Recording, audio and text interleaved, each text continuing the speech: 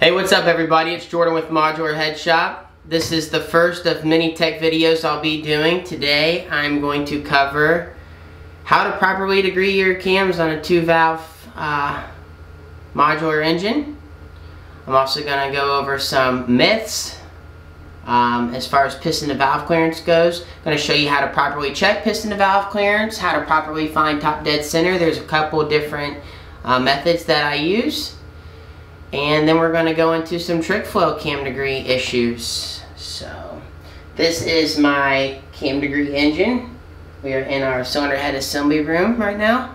And this engine's probably degreed, more than 500 sets of camshafts with really zero issues. So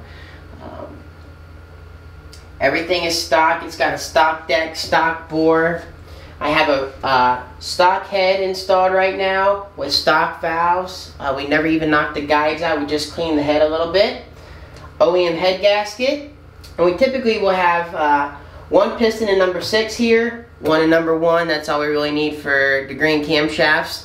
Those pistons typically have valve reliefs, but today I have installed just a used set of Manley 18cc dish pistons. They do not have valve reliefs. Here's a close-up what they look like. And so pretty much this engine will have, you know, all the same geometry as a stock long block, and that's what I want to show y'all today, is how tight the piston to valve clearance really is with some camshafts out there. So first thing we're going to do is find top dead center using the method of having a dial indicator mounted to the deck and measuring on either side of the piston. So, you know, the reason for using a piston stop or any other tool of measuring on either side, it's just like degreeing the camshaft. There's going to be a dwell point, and so you do not want to be measuring at that dwell point. So for that reason, if you're going to use this method, I would not try to get it at, say, within 20 thousandths of the top of the piston travel. It needs to be farther down. The farther away from the dwell, the more accurate the reading is going to be. So the first step, we're going to measure within 100 thousandths of the tallest point of the piston on either side to find our top dead center. And then we will use the piston stop method. So I'm going to get a couple tools real quick and we'll get started. Alright, so the first thing I'm going to do is install my crankshaft socket. This is the crank socket that we offer in our camshaft degree kit. Has an adapter here for a degree wheel. And it also has a set screw here just to take out any slack. Now, fits pretty well, but there is a little bit of slack. And so what you want to do is set the set screw, pull that out. Now what I'll typically do is push the socket in a clockwise direction every time. So if I have to remove it for something, say to maybe change the crank gear, then I know where I was at.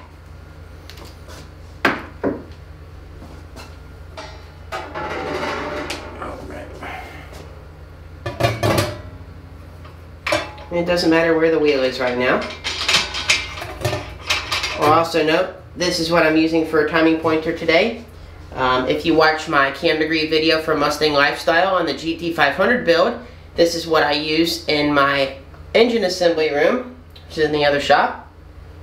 It is nothing more than a timing cover bolt from one of the corners that has a stud on the end with a couple of nuts and a multi-tool for a paint gun. Never use this tool for anything other than cam degree, but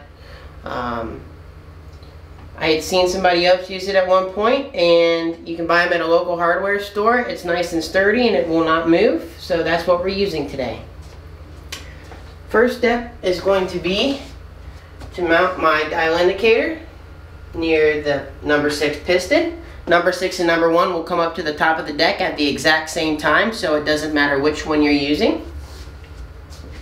Alright, so now what I'm going to do is just bring the piston as far up to the top of the deck as it will go. That's typically within 12 or 13 thousandths on a stock deck. And then we're going to set our degree wheel to 0. And then we're going to see how far off we are. I've already Set my indicator pretty much to 0. I think it's about a thou off. Alright. Right now we're at 30. So, I'm going to loosen this up. And snug it up at 0. Now, what I want to do is I want to read 100 thousandths on either way of the piston and see what number we have. If our top dead center is correct, those numbers will be exactly the same.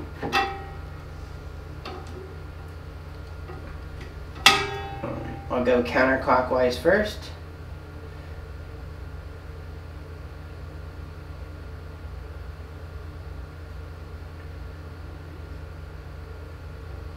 Alright. And I'm at 16 and a half, right between 16 and 17. Alright, now clockwise, back to 0.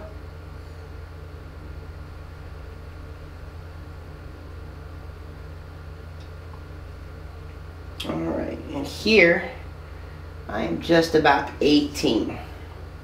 So that means we need to be about 17 and a quarter. There is absolutely no excuse without being pretty much dead on the money. This is something that you should not cut corners on. It's not going to be close enough. It needs to be as close as you can possibly get it. So don't rush this portion. Alright, so we're going to go back just 3/4 of a degree and just before 17. Alright. Now let's see if it's the same on the other side. I certainly hope so.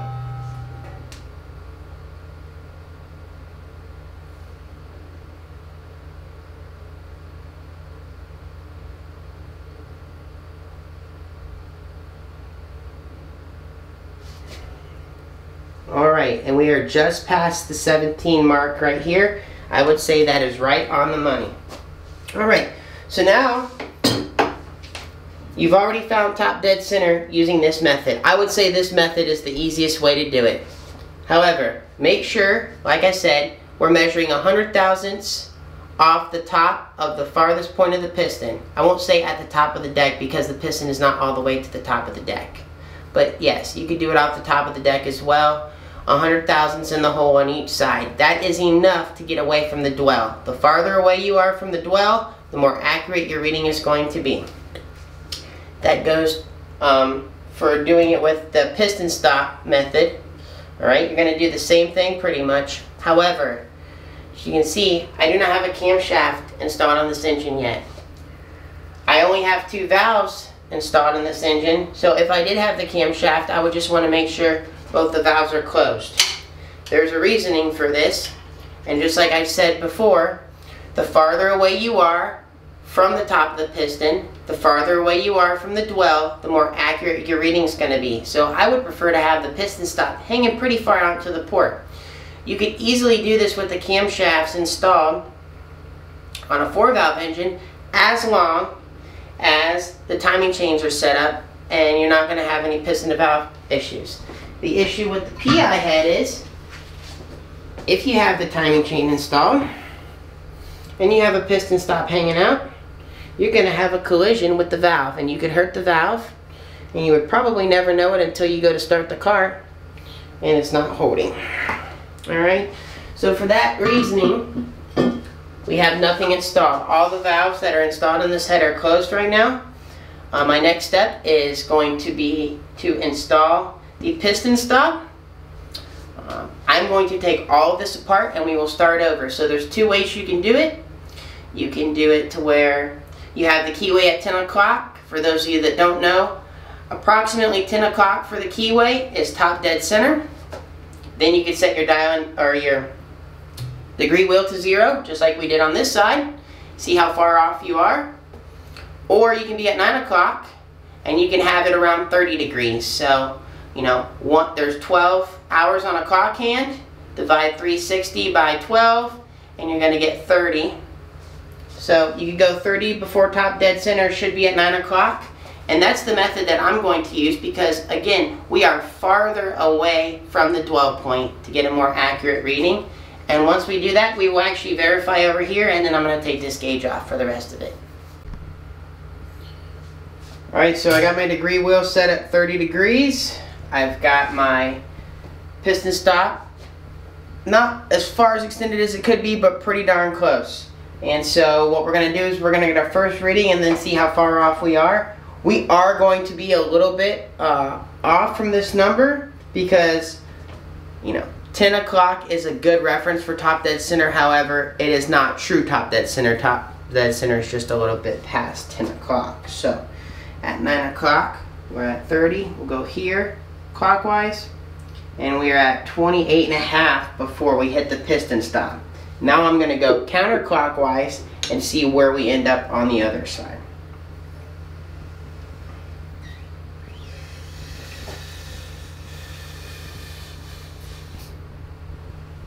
Alright, and here we're at 44.5. So just some simple math. We'll take 44.5 plus 28.5. That's 73. Divide by 2, 36.5. I'm going to loosen my degree wheel. We are going to go to 36.5. And hopefully, that's what we'll hit on the other side. Alright, now we're going clockwise again. Top dead center is over this way. We got to go all the way back around.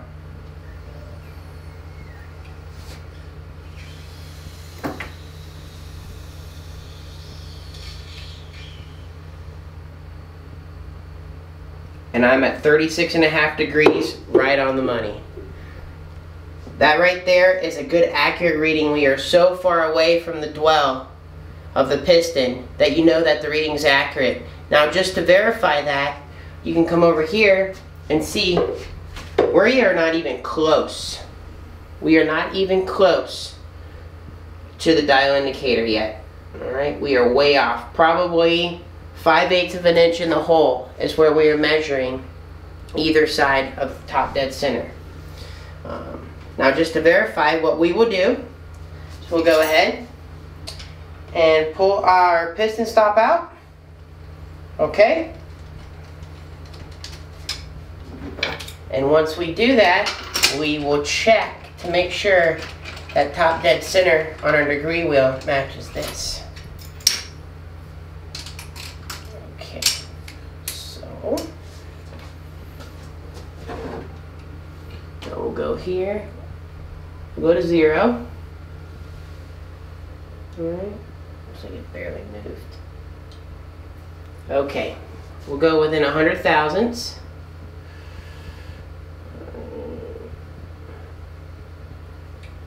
Looks like we are at 17.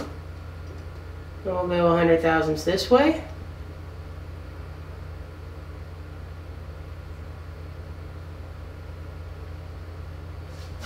And we are at 17.5. So we will tweak that just a little bit. I do want to read this one more time though. I'm at 17.5. Make sure I didn't get a bad reading here.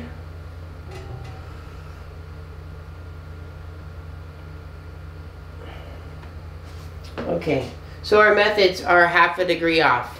I am actually going to go with my top dead center method here because we were measuring farther on the dwell. We can try that here and see if we get a more accurate measurement this way. We are also going off the center of the piston, whereas this is just one end of it. It is on the pin center line. I would never recommend doing it on the thrust sides because they will rock and you will get a way different measurement. But let's go a little bit farther and we'll see what the travel is set up here. Alright. So we can go up to just about there. Okay. So right here we are about 23 3/4. Alright, so. And that was 200 thousandths in the hole.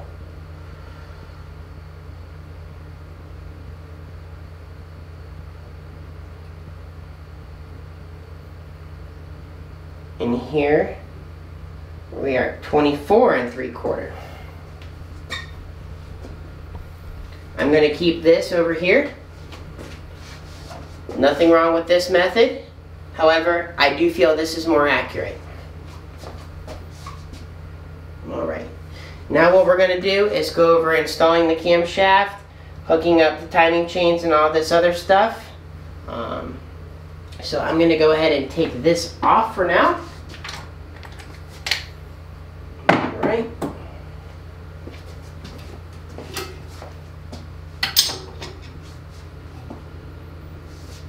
And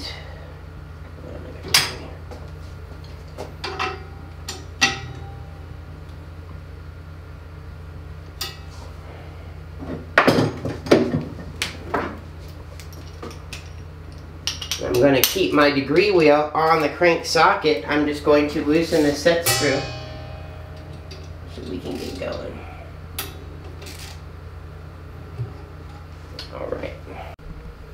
Alright, now I'm going to go ahead and install our camshaft we're going to be using today. This is my stage 2.5 naturally aspirated cam.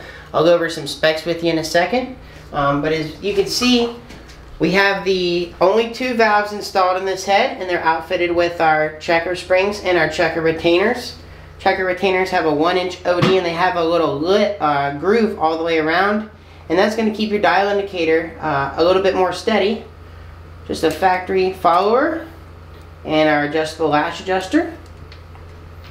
You do need an adjustable lash adjuster. It cannot be hydraulic, and it should not be solid either, because you will get false readings. Got a little bit of this high pressure lube in here, just so it's not running all over the place and we're not hurting the camshaft.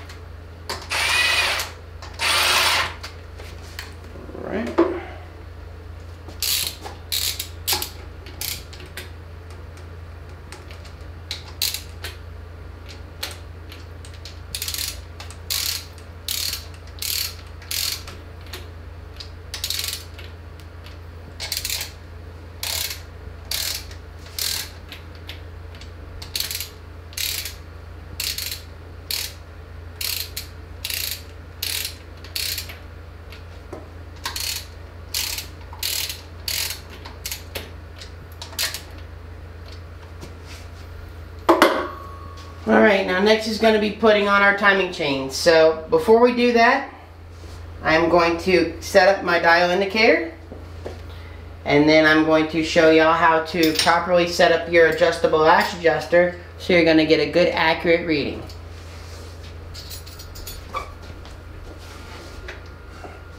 I've already got my magnetic base adapter screwed in to one of the valve cover bolt holes.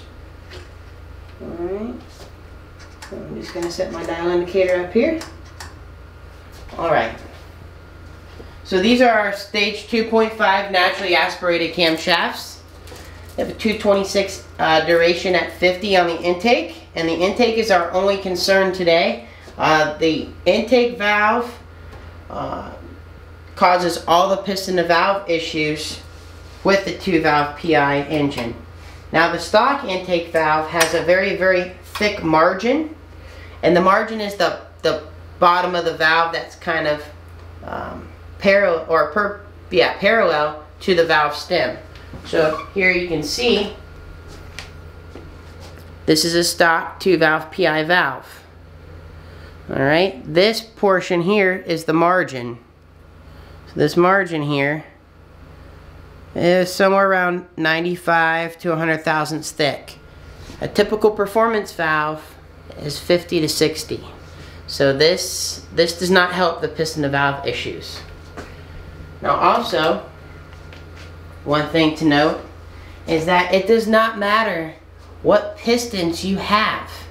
I talk to people every single day, and they say, oh, I got this dish piston. I don't care if the piston has a 60cc dish. You are not going to gain any piston to valve clearance. The only way you're going to gain piston to valve clearance is to retard the camshaft, which takes your intake opening point and retards it, or modify the intake valve, or have valve relief. So there's a limit for everything. We used to do this modified intake valve where we would trim that down to a standard 50 or 60 thousandths margin. It's extremely time consuming. I don't have the time to do that anymore. I may do a video on that later on, showing y'all at home how to do it, or if you have a friend that has a lathe, it can easily be done. Now, here's the myth with the pistons. 18cc dish piston, alright? Piston with valve reliefs. You can see the valve relief is needed right on the crown of the piston, okay? Right on the crown. So it doesn't matter if this was a 50cc dish or a complete flat top. The dish is not helping you at all. Alright? Another thing to note. Certain pistons should not have valve reliefs added to them. It affects the top ring groove. For instance, this is a Manley piston, alright? Now, I don't use Manley pistons very much. I do use Manley rods a lot, and I use Manley valves. Manley makes very good products. However, for the 2-valve, this is not the best piston to use, alright? And there's a reason why Manley does it this way. Manley does not have a ton of part numbers, but they almost always have that part number in stock. They're not going to have a 2-valve and a 4-valve version of the same piston. This is what you get. They're almost always in stock, alright? So, let's go over this. 220 thousandths top ring land. It's reading 217. I know it's 220, alright? Now,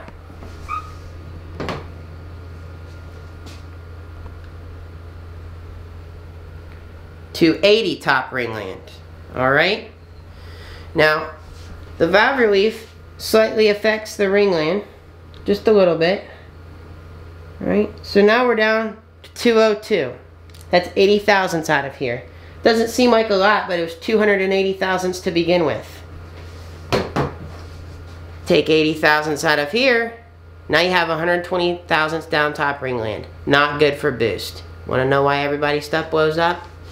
Stupid stuff like this.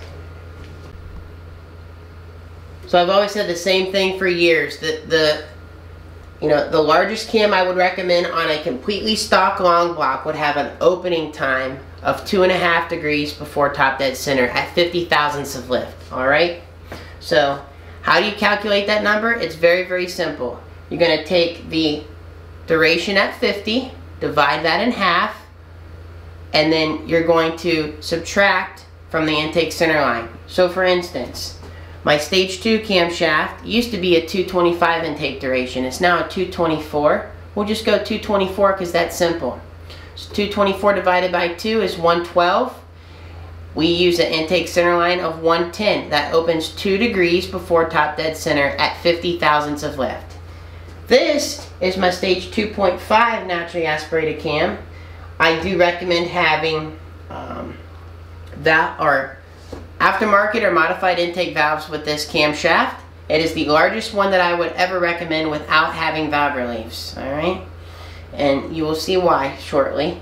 This has a 228 duration at 50 on the intake, 230 on the exhaust. And so it has an opening point of 4 degrees before top dead center at 50 thousandths of lift. Anything larger than this, when properly installed, you are going to be too close for piston to valve clearance. There's no argument there. I would say 90% of the aftermarket 2-valve camshafts that are installed in engines that do not have valve reliefs are too tight. Alright, so we're going to go ahead and put the timing chain on.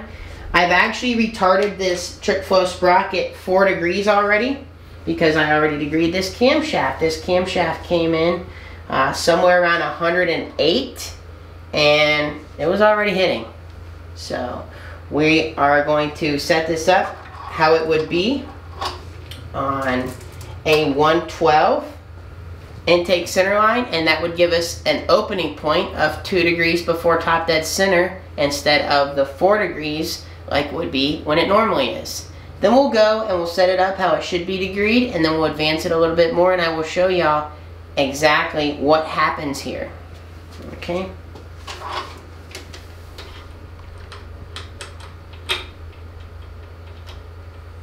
Alright. So another thing to note, and I've went over this in the assembly video with Mustang Lifestyle, but I did not go over here. I'm a 9 o'clock fan. I like to keep the keyway at 9 o'clock. I'll do that when installing cylinder heads, and I'll do that when installing camshafts. And what that does is it ensures that all the pistons are safely up under the deck. You can turn the camshaft 360 degrees. If you're snugging up the camshaft and that particular lobe is down, you're not going to bend the valve. I mean, I hear it all. I hear everybody's disaster story. Guys get brand new heads. They're in a hurry. You know, they put the camshaft on, or they, you know, some of them, we send the camshafts out installed like this, and have a valve open, they didn't even check. Go start torquing it down, boom, bend a valve. So 9 o'clock's a good spot to be. Is a little bit more finicky sometimes lining the chain up in final assembly, but you'll know that you're not going to bend a valve. Alright, so next thing is I use tensioners a lot, just the standard tensioners to degree camshafts, and I really don't see an issue with it. Some of y'all may have seen this method before. This is what we are using today, and it's really just because of time. If you're making a lot of adjustments, this is a much easier way than collapsing the tensioner every time. And it keeps constant tension on the chain, and while it looks kind of stupid, it works pretty darn well. Took my degree wheel off before. When I first put it on, I talked about having it, you know, going in the clockwise direction, so we are going to do that as well. Snug up the set screw.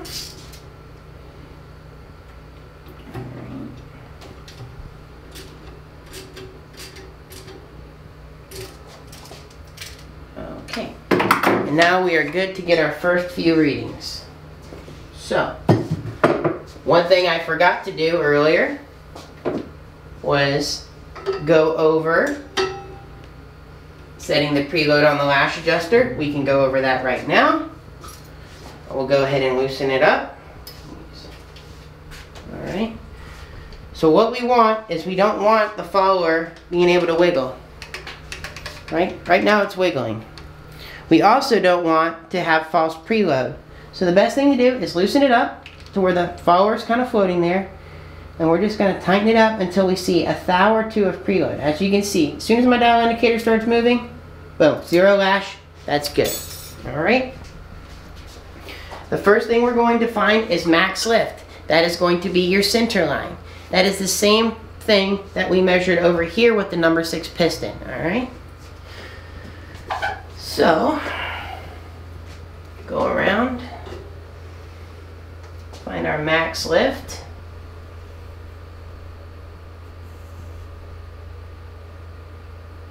Alright, now for those of y'all at home, one thing to note here is that you can see this camshaft's 575 lift.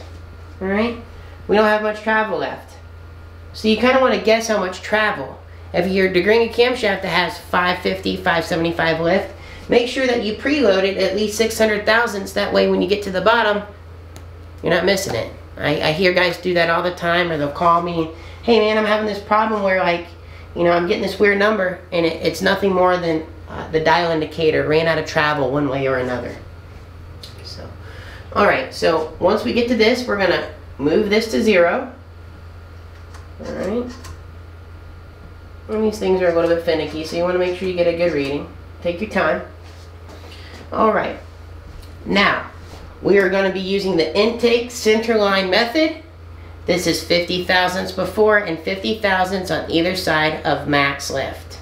However, the engine only spins in a clockwise manner, so when I go back, I'm not going to read my first 50 going back this way. I'm going to go 150 and then come back to the first 50. That ensures I have the correct preload and the correct direction on my timing chain. Alright? So, we're going to go back to 50. This is where I'm going to get my reading from.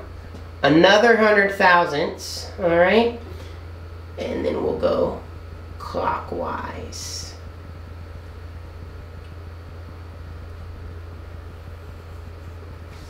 Okay. So my first number is 81.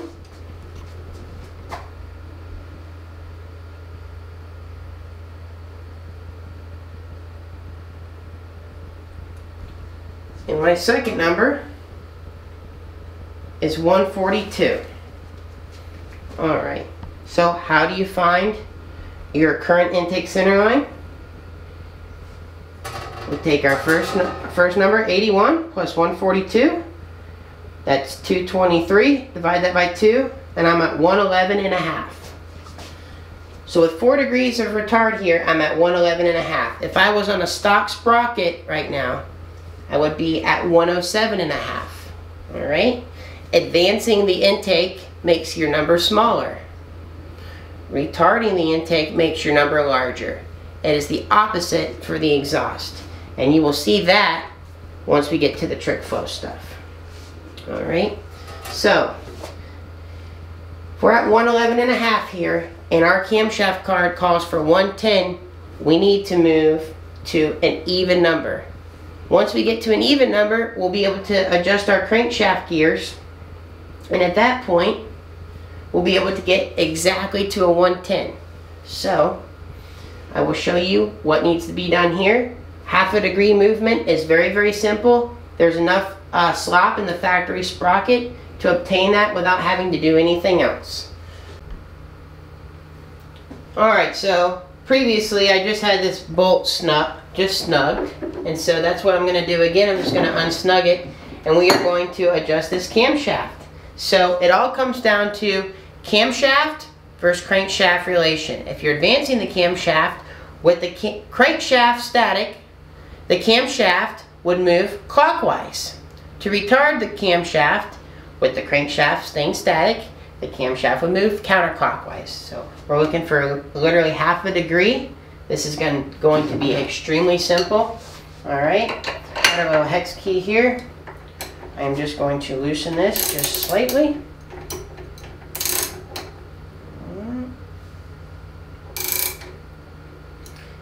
And just with the pressure of the crankshaft holding this, we don't need much, we need half a degree, I'm going to pull the camshaft counterclockwise, just slightly. So we had 111.5 before. We are definitely going to have a higher number this time. Alright? We'll go back. Make sure we're good at our max lift. We are. Alright, remember, we're going back 150 thousandths the first time. Alright.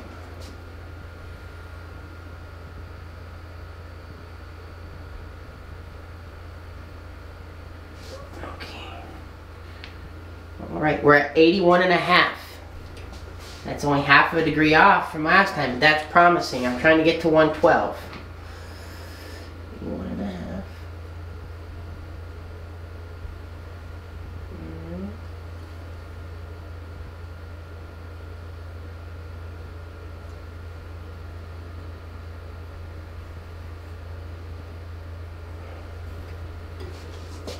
81.5 and 143.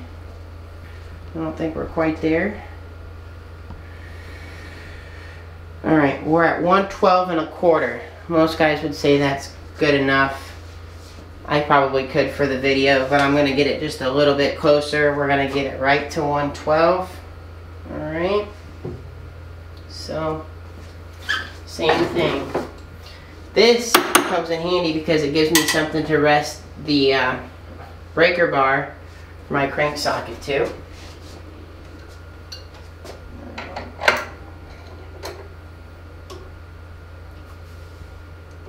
Right, I'm just going to barely move, boom. I barely move the crankshaft clockwise, and we will come back and get one more reading here.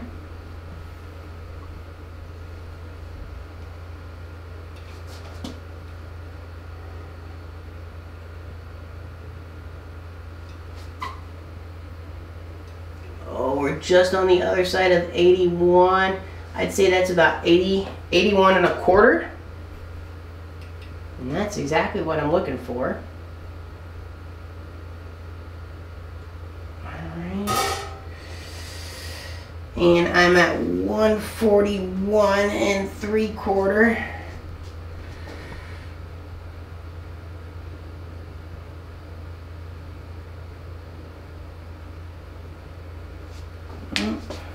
Still not there.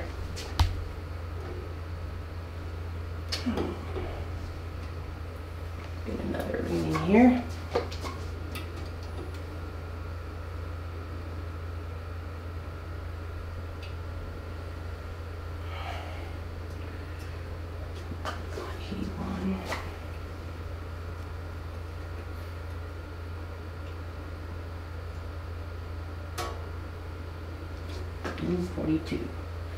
Alright, so I'm back to 111 and a half.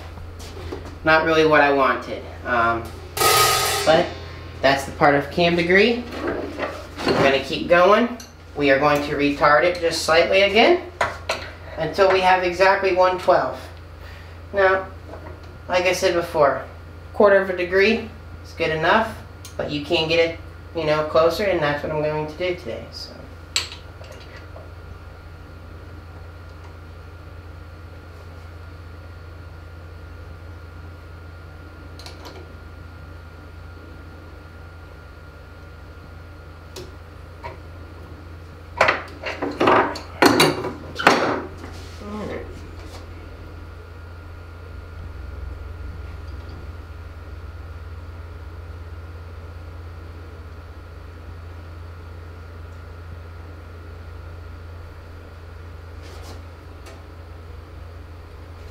Alright, we're at 81 and a half.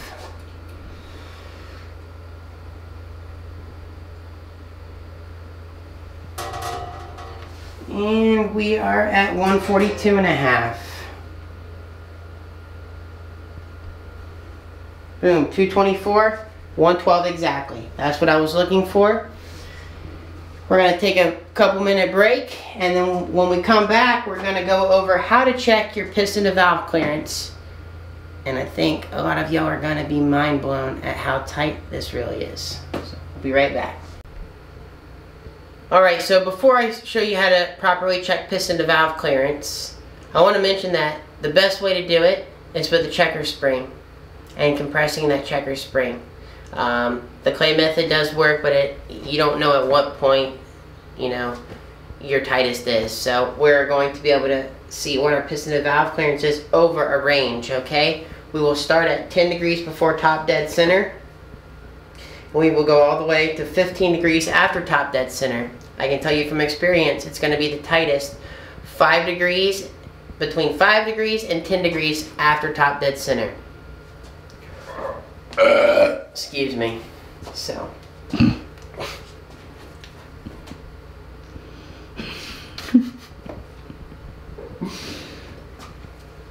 All right.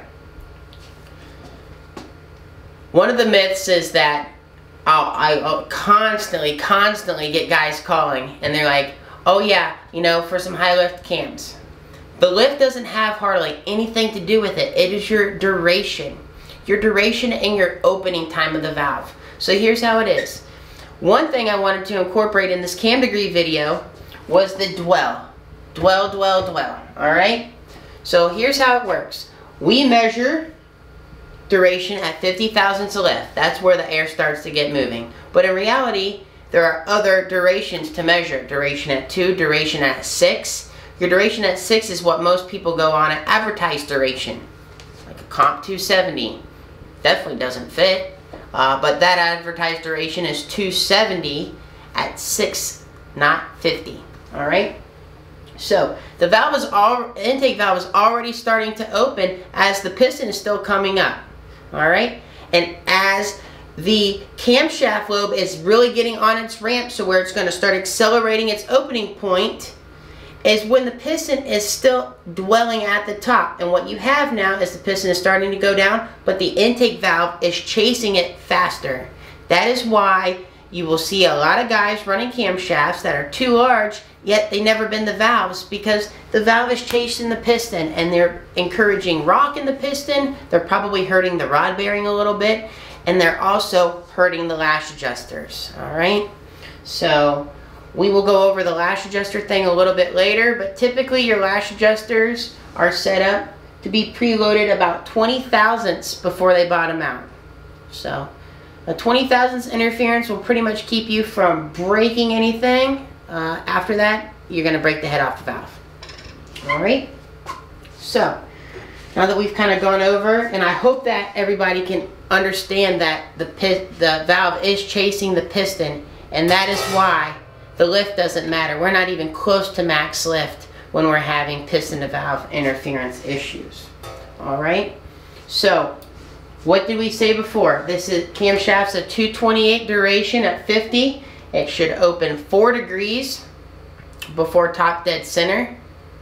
And we are going to check that first, and then we are going to check the piston to valve clearance. So, we are on the base circle right now.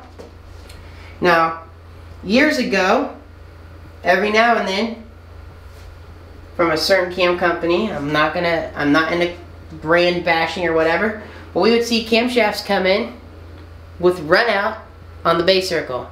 You do not want that. So, if you are degreeing your camshafts and you're on the base circle and you see your gauge wobbling around when you know it's on the base circle, I would double check, and then I would be calling the camshaft manufacturer and just say, hey, can we send you this camshaft back? It seems to have some run out on the base circle. Alright? That is not good. Makes the valve train extremely unstable. So, we're getting close to our ramp.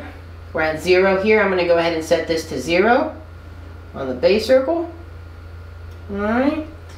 And we are going to go all the way to 50, and then we're going to read our degree wheel.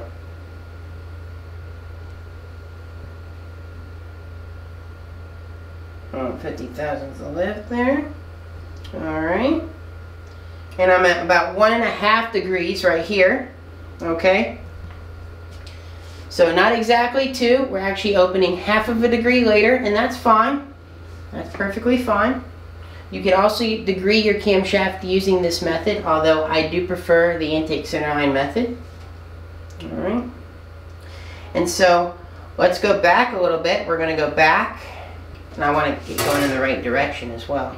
We'll go to 10 degrees before top dead center. Alright. Then the next thing I'm going to do is just take my screwdriver here, and we're going to check piston to valve clearance. Now, right now, my dial indicator is reading 81. Wherever it bottoms out, we're going to take the difference from there. Alright, we actually went all the way around and back to 50. Alright, and I'm going to record all these numbers. So at 10 before top dead center, alright, we had 131 thousandths. Now we're going to go to 8.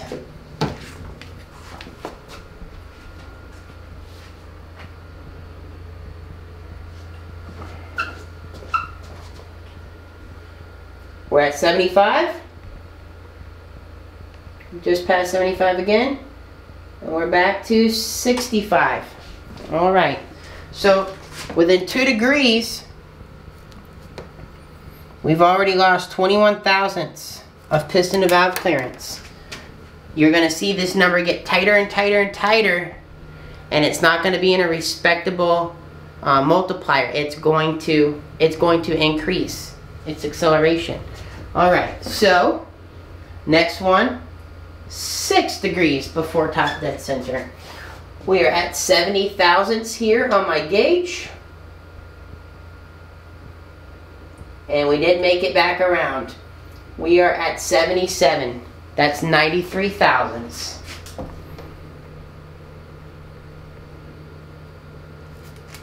Alright. Next we're going to go to 4. And I'm sorry, I know this is tedious, but it needs to be shown. I'm just pressing down on the follower. We are at 63, and we made it back around to 85.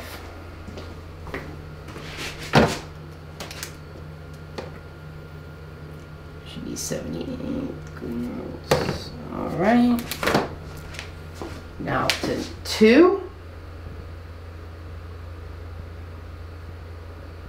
This is supposed to be our opening time at 50. Alright.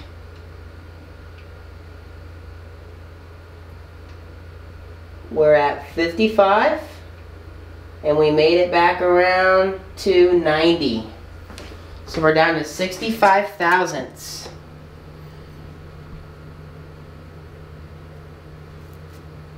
Of clearance.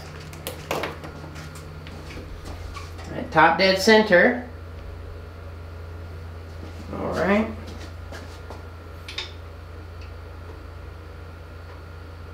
We're at 46 on my gauge. And we made it past 0 to 93. Alright. So 7 and 46. 53. Alright. Now we're going to really start accelerating here. 2 degrees after top dead center. Gauge is at 37.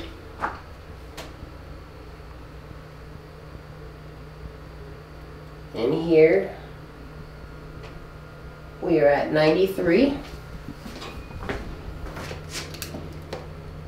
That's 44. All right. We'll move to 4 degrees after.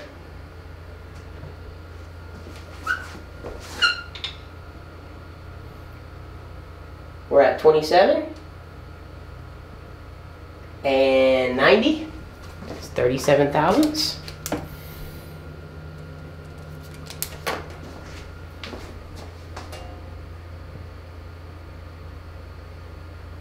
Six after. We are at 17 and 85. That's 32.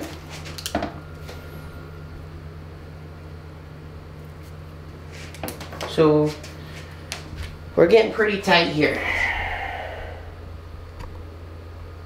Alright. And 8 degrees. We are at 4 on the gauge. And it's going down to 76. So that's 30 thousandths.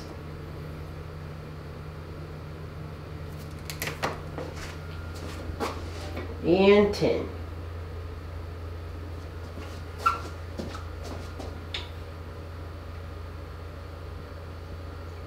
We're at 92 on the gauge, and we are making our way all the way down to 65. All right.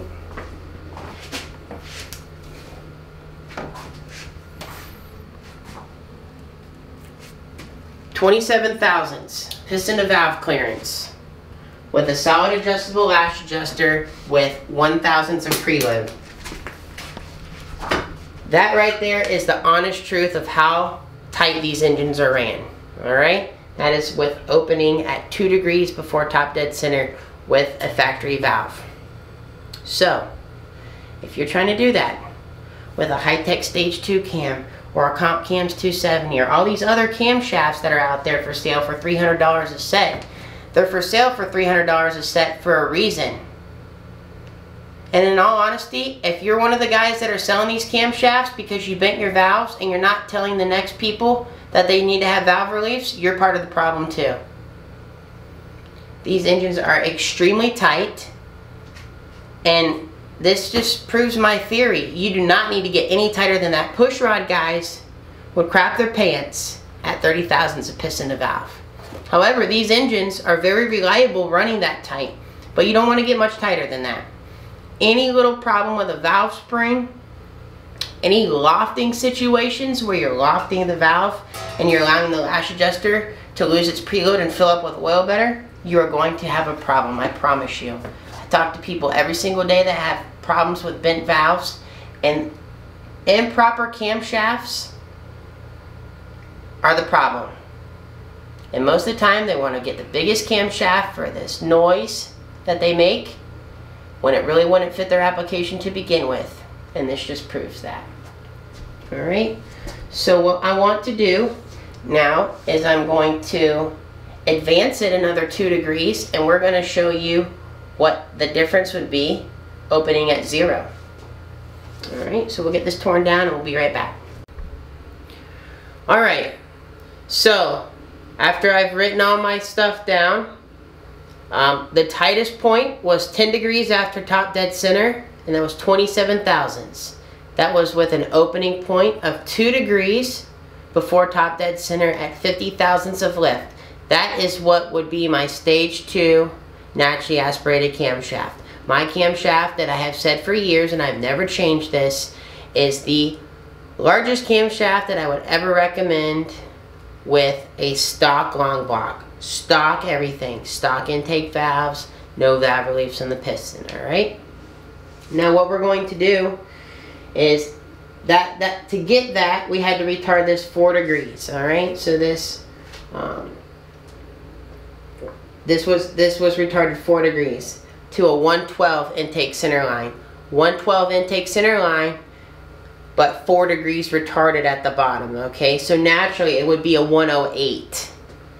Now what we're going to do is only retard this gear 2 degrees, and that will give us an intake center line of 110, which will give us an opening point of 4 degrees before top dead center, alright? And I'll show you here. These are the trick full adjustable crank gears. This is probably one that got messed up. Something broke when we were pinning it together. Alright? But it has 9 keyway slots, 0, 2, 4, 6, 8 retard, and advance respectfully. And then corresponding chain teeth at the bottom.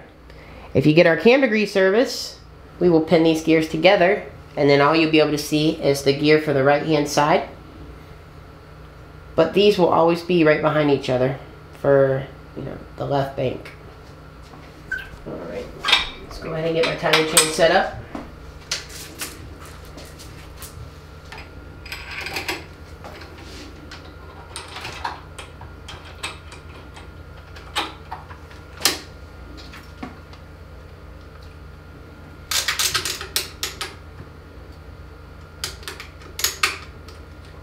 Alright. Crank wheel.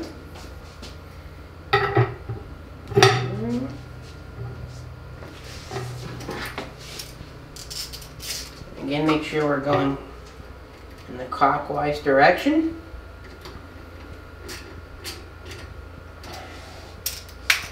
Alright. First, I want to verify that we are on a 110 intake center line.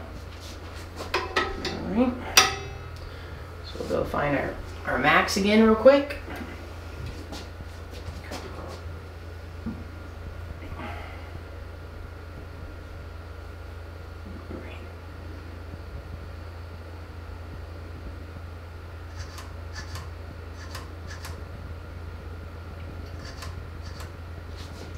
Okay.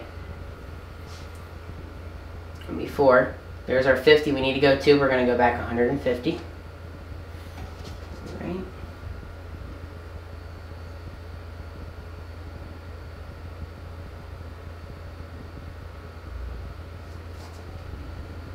First number is 79.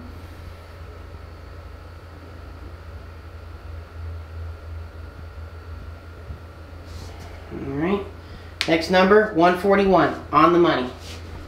That's 220. That gives us a 110 intake center line. So we know that whatever adjustments we made with the crankshaft sprockets are right. I would say these things are so accurate you do not need to double check them. They are almost perfect every single time. We do double check them, but I really have never seen an issue. I will say one thing though. We degree a ton of comp cams, and they are notorious for being 4 degrees too far advanced. Okay? So just for instance, I believe the Comp Cams 270 is a good sounding camshaft. So a lot of guys buy them because they sound pretty darn good. However, I believe it's a 234 intake duration at 50. So half of that's 117, and on a 109. That's an opening point of 8 degrees before top dead center. That's if it's degreed properly. If you just threw it in and it happened to be 4 degrees advanced, you're opening at 12 degrees before top dead center. As y'all can see here, you are way into the valve with the piston, or vice versa.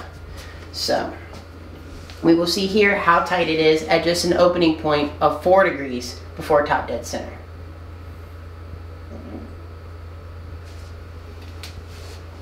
I'm going to go back here. Set this to 0 on the base circle. Alright.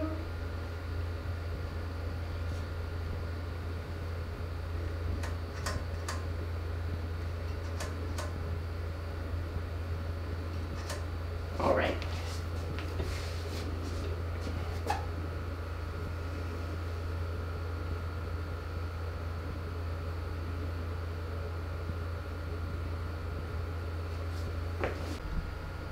Alright, so we're at 10 degrees before top dead center. That's where we're going to take our first piston to valve measurement from. Alright, my gauge right now is sitting at 75, so we're just going to read the difference. And we were able to go all the way past 75 and back to 50. It's 125 thousandths. So we've lost about 6 thousandths by advancing 2 degrees. It's not too shabby at this point. Alright. We're going to go to 8.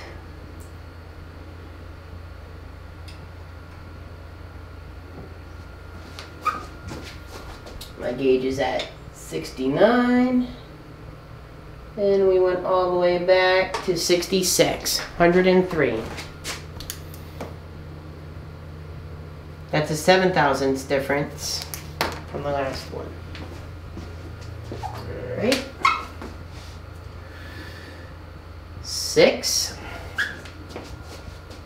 We are at 62. And we made it to 75.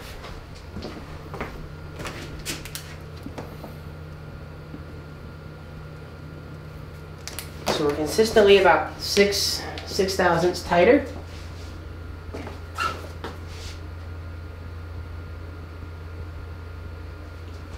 Alright, 4.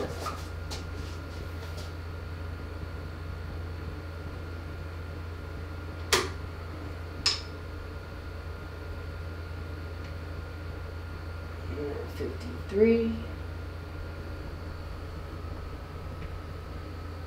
53. And 85. All right.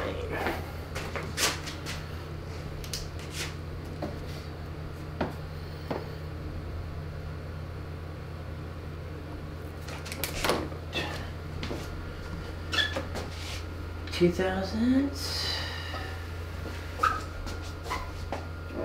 44. And 91.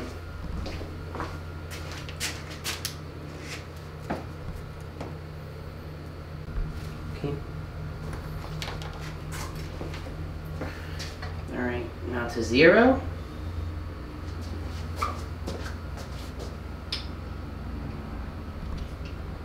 We are at 36 on the gauge. And we are at 94.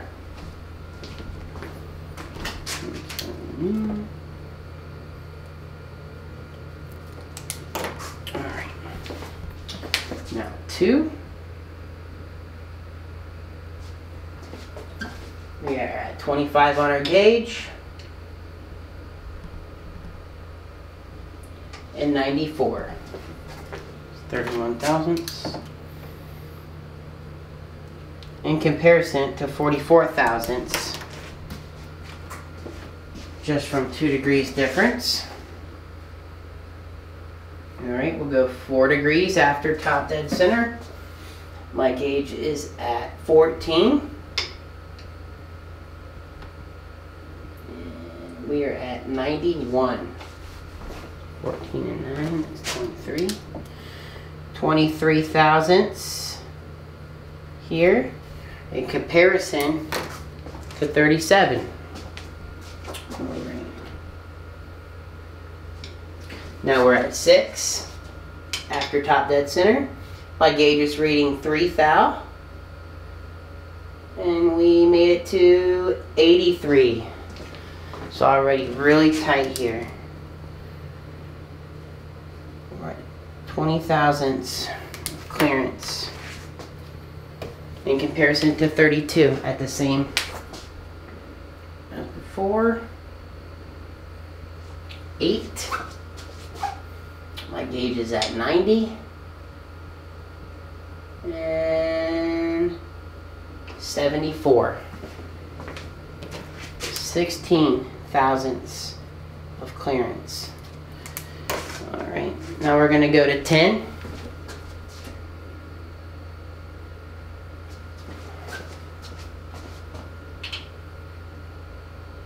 We're at 80 here and 64. So I think this is going to be our tightest part. Typically it will dwell there for a little while as the piston is starting to get moving. Okay. I'm going to go actually all the way.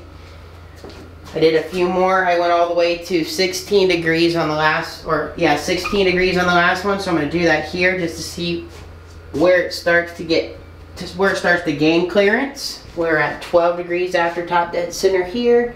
My gauge is at 66. And we made it to 48. It's going back up right now. Just slightly. That's 18 thousandths clearance. Alright. And 14.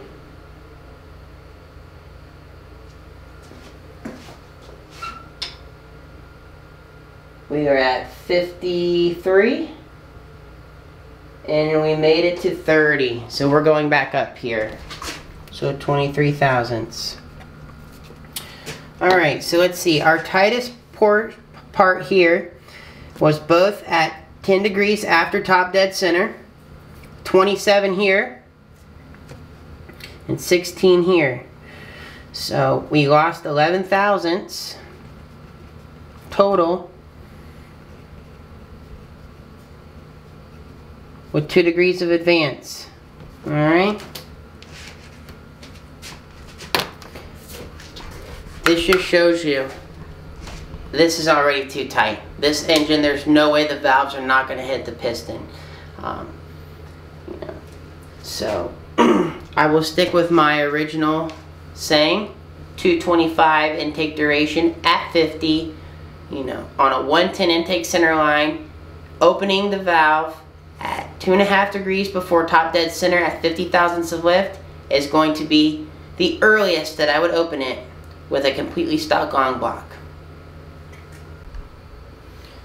Alright, that's it for the 2-valve PI, cam degree, and piston to valve clearance issues. I hope I've shed some insight on how tight these things really are and what cams you should and shouldn't be running in your engine.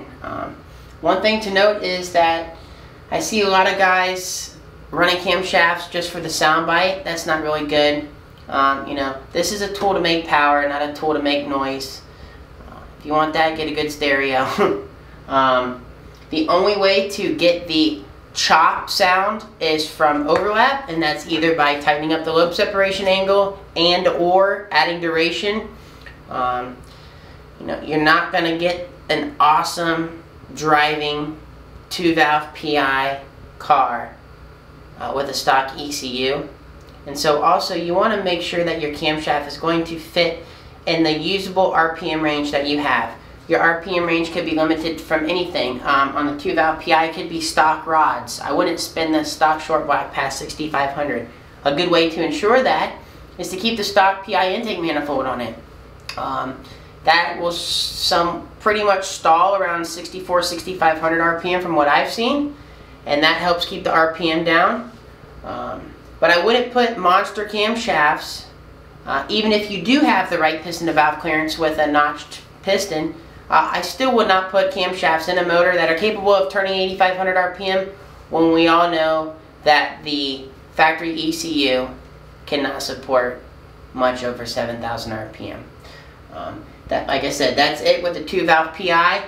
Now we're going to strap a trick flow head on here, and we're going to do some trick flow cam degree. I'm going to show you exactly why half the trick flow headed engines in this country still are running the wrong camshafts. Alright, we're back. I got my trick flow head loaded up. Got a trick flow specific camshaft. So for those of you that do not know, the trick flow head has the same valve angle on the exhaust as the PI, but on the intake it has been swapped. It's a much wider, much shorter port, and the intake valve is actually at the same angle as, say, like a small block Ford, okay? Where the valve relief is towards the intake side. So I have got a lot of phone calls about that as well. I didn't really go over that in the PI thing. Your valve reliefs are on the outside, right? Just under the exhaust port. A lot of guys that have built small blocks before, and then they go do their first modular, I've seen plenty of guys put the valve reliefs in the wrong location, alright? So the trick flow head really doesn't need valve reliefs. You can run cams in the 250 duration before you're even getting close. And I say 250 duration at 50 thousandths lift, alright? But the issue is that since the intake valve is now, you know, they used to both be like this, now the intake valve's this way, the camshaft is contacting the follower at a different, you know, at a different part of the ramp. So that difference in valve angle needs to be accounted for when the camshaft is ground. Now, for instance, if you buy a trick flow top end kit from Summit, it's going to come with trick flow heads, and it's going to come with a set of trick flow branded camshafts. However, they're nothing more than the same camshafts they're selling you for PI heads. And today I'm going to prove to you why those are not good. Alright?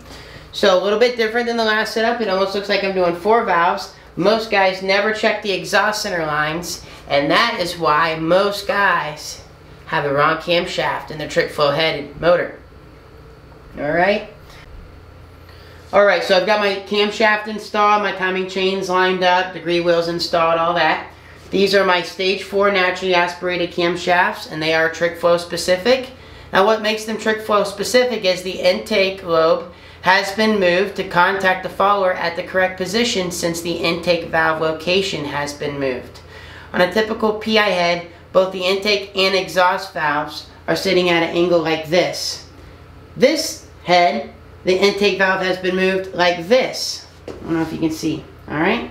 So the follower and the lash adjusters are not aligned. They're actually 180 from each other inside the cylinder head. And for that reason, the intake lobe needs to be moved. Now, this is my stage 4 naturally aspirated camshaft. It has a 236 intake, 238 exhaust duration at 50 thousandths of lift, 111.5 lobe step angle, and it has a degree and a half of advanced ground into it. So we should, when degreed properly, see a 110 intake center line and a 113 exhaust center line. I have already degreed this camshaft. I degreed it the other day. It is on a 110. We will just go over and verify that, and then we will show you how to check the exhaust center line. After that, we will talk about what happens when you run a PI camshaft on a trick flow head and how it changes your lobe separation angle. Alright, so intake.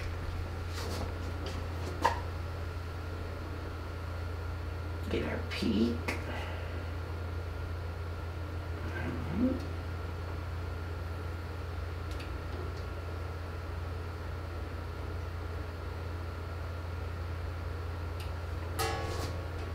Alright, I'm at 76.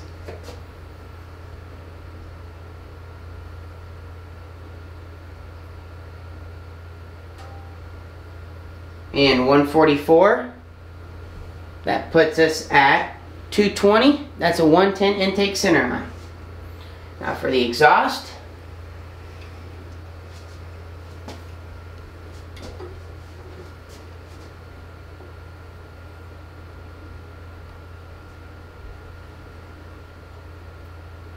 Under peak, come back.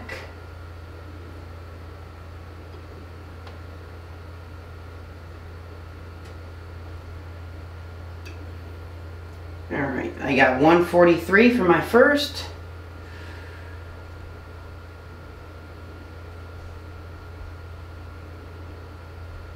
And 83 for my second.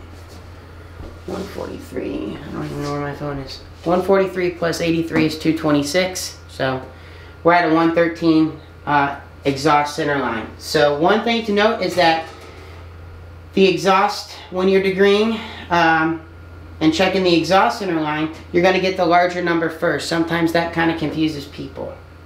Now, for the difference in valve angle, if we can come over here, as you can see, what used to be a lash adjuster and a lash adjuster, alright, is now a lash adjuster and a valve.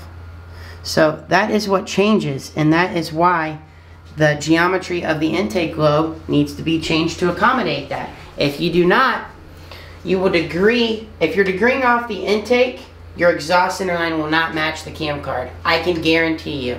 And we're actually going to show you that next. We are going to put a PI cam in here, and then we're going to go to this side and see how far off it is.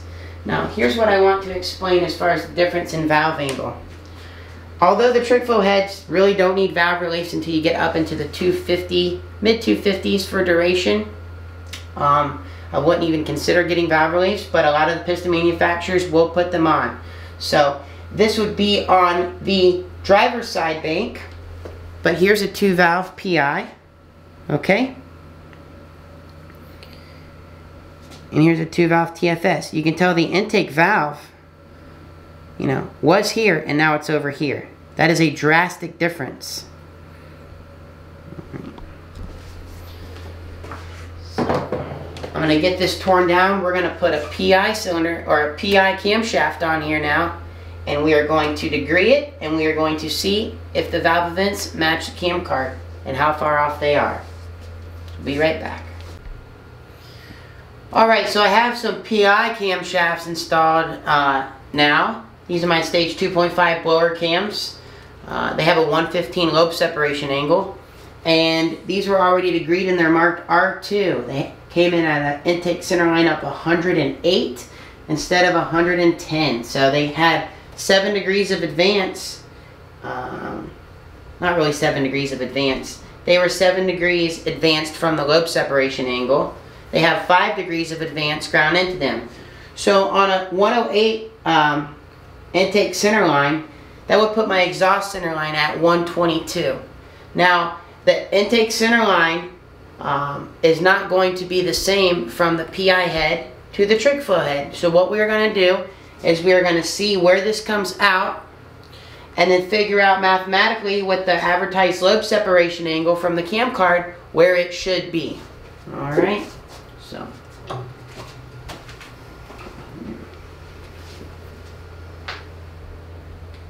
get my max lift. Alright, sure we're good. Yep. Alright.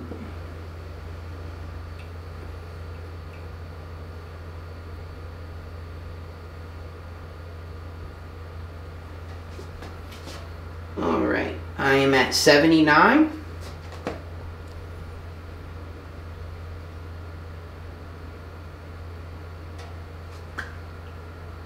And 143.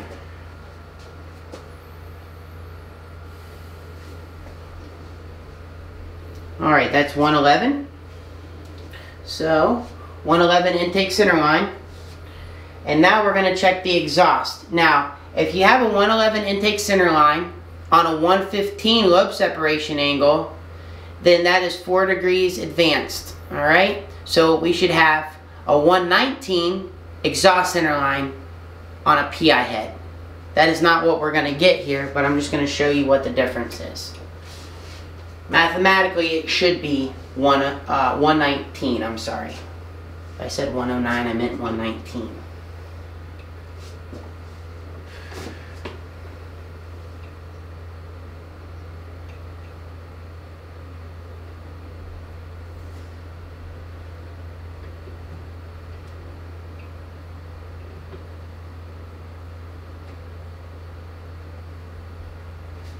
Alright, got 155 for my first number.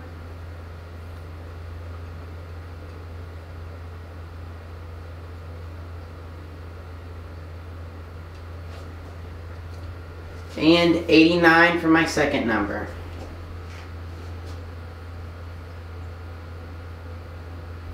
That's 244, that's 122. So we're 3 degrees off of what this came in on a PI head, and then we're 3 degrees off what it should be at this intake center line. So we are way, way, way off. All right. And it's only going to get worse when we get to this side. So we're going to get the same camshaft grind. We're going to put it over here. We're going to see what the intake center line is, and then we're going to see what the exhaust center line is. And a lot of guys are going to be surprised how far off your valve events are. And there is no way that your tuner does not see this when they're logging the fuel trims. Your compression, your cranking compression, and everything is going to be off. There is no way around that. You will not be able to get the same valve events bank to bank with a standard PI camshaft using trick flow heads. Alright, we're back. I got the head swapped over to the driver's side. I got the driver's side camshaft installed. So this is this matching camshaft to the PI cam we just had on the trick flow head on the passenger side. This one came in on a 112 intake center line when it was degreed on the PI head. So let's see how it compares on the trick flow.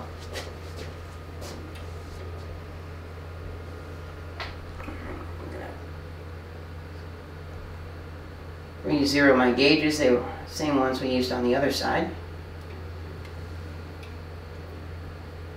Alright, that's good.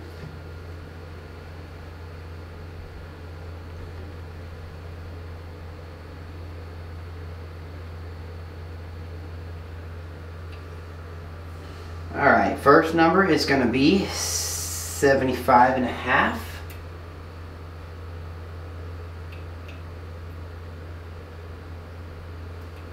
And the second is going to be 139.5.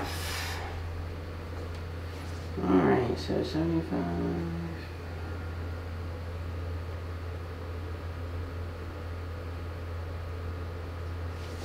That's 215, 107.5.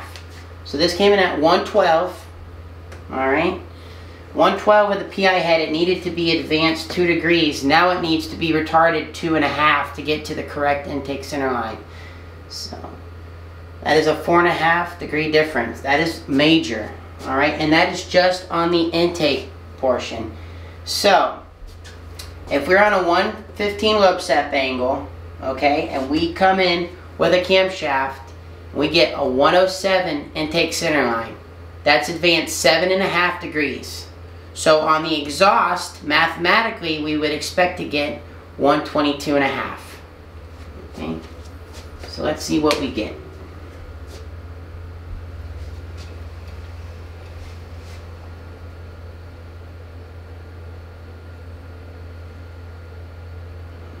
Zero.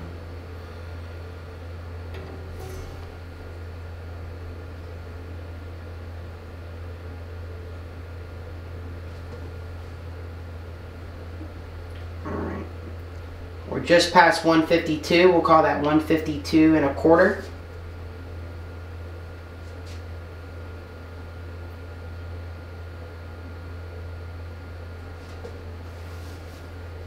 And 87.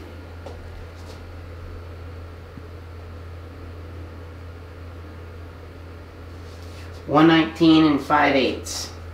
So 119. So we're not even close. We are not even close to what it should be. It should have 7.5 degrees of advance, and instead it has 4 5/8.